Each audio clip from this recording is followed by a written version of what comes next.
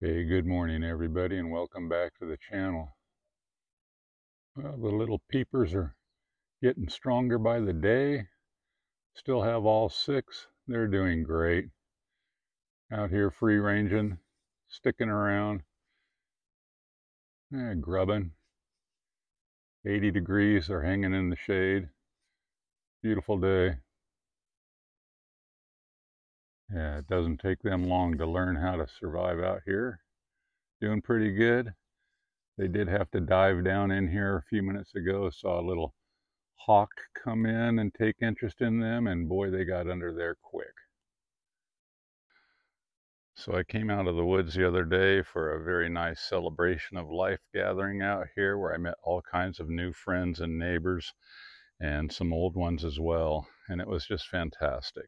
And a lot of different people living a lot of different ways out here, some with the most elaborate solar systems you want to see, and others who are just starting off and wanted to know, what will one lithium iron phosphate battery do for me?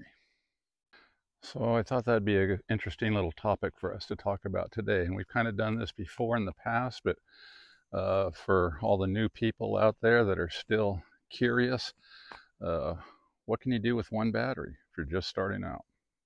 So step one, ask yourself, what do you want to run to start with? It's a good place to start.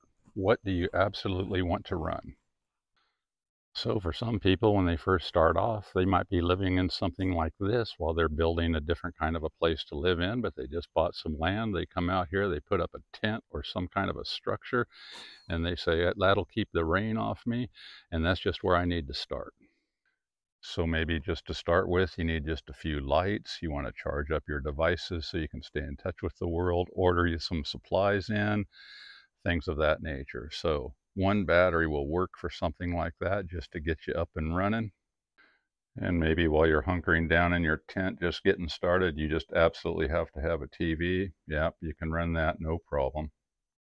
So it doesn't really matter what brand you start with, but if you're just starting off and all you want to do is start with one battery, any of the 12 volt, 100 amp hour batteries that are out there for roughly a couple $100, give or take these days, that's a good place to start.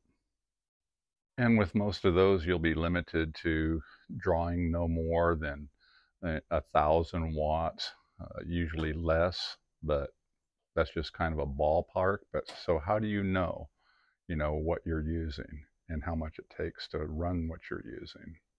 And if you have absolutely no idea how much your device or devices or whatever it is you want to run, how much power it takes, get you a simple watt meter like this. These cost about $10 or $11 on Amazon or any hardware store. Just get you a cheap watt meter.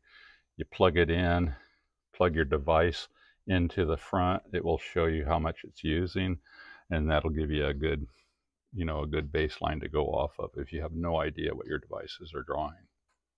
Or you can get you one like this. It's got a couple different outlets.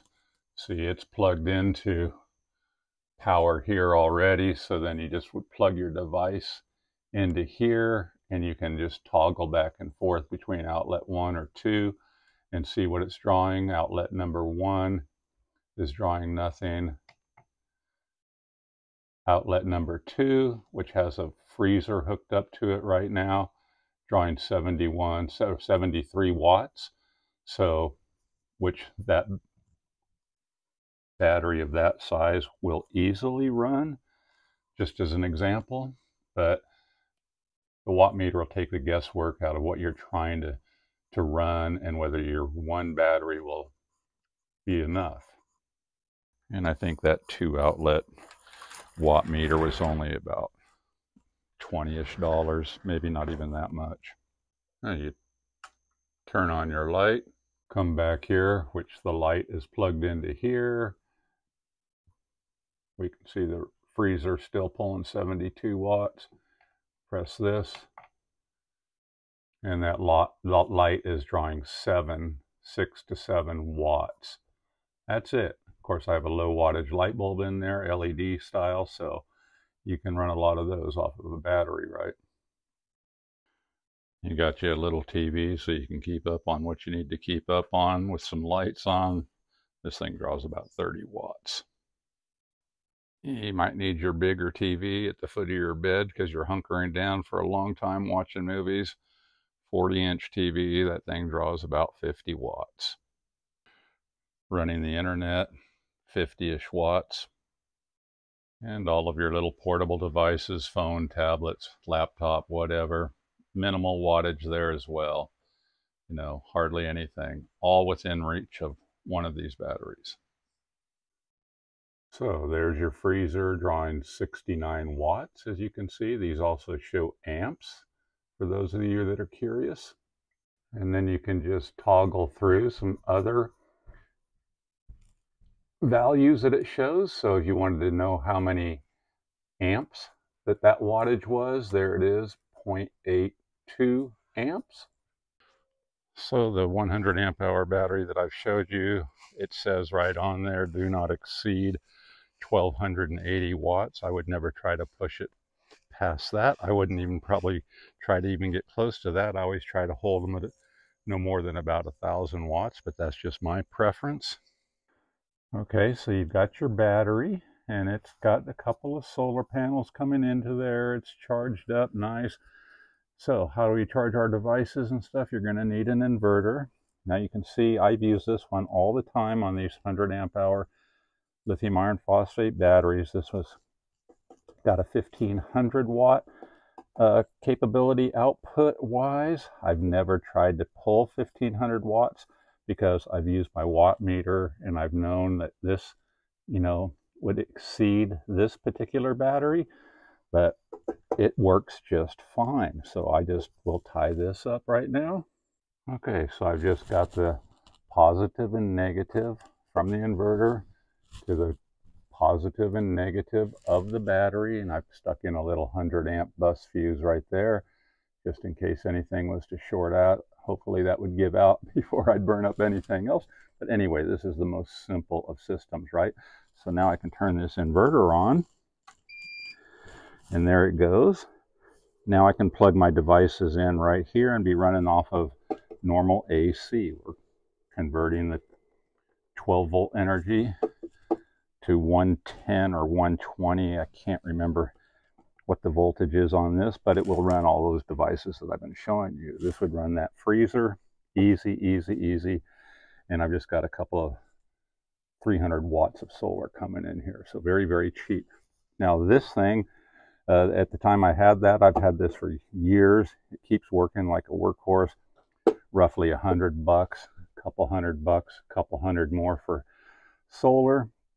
So what are we talking? $200, $400, $500-ish, and you're up and running with power in your tent, in your home, wherever. And since you're just learning about how much your devices draw, you plug in your handy little watt meter straight into the inverter, and now you're ready to plug in and see what you're drawing. And you plug in your charging station for your devices, turn it on, drawing nothing right now, and you start charging up your devices for communication or entertainment, and look and see that it's drawing 5.5 watts. So yeah, load up your devices, no problem, no problem, no problem, plenty of sunshine. Not even touching that battery. It's 100% full. You could run all your devices all day long with your solar panel. It'll be 100% full when you settle in to watch a movie. This is one of the best ways to learn, like what do your devices and equipment that you want to run. Now, of course, I'm not hooking up the George Foreman grill to this or an air fryer, but the same principle applies with larger batteries, larger inverter. You can run all of that kind of stuff as well. But if you're just getting started and you just want to dabble, yeah, get yourself a battery, get yourself an inverter, couple of solar panels, for sure a watt meter. Start testing out the stuff that you want to run. See what it draws, see if you have the capacity and the equipment that will run that. So yeah, 5 cubic foot of food security right there, frozen solid below zero, drawing what, 60, 70 watts, even at 80 degrees ambient temperature. And you'll also need a charge controller. I'd be remiss without mentioning that. So your solar comes in, plugs in here. These lines come out to your battery.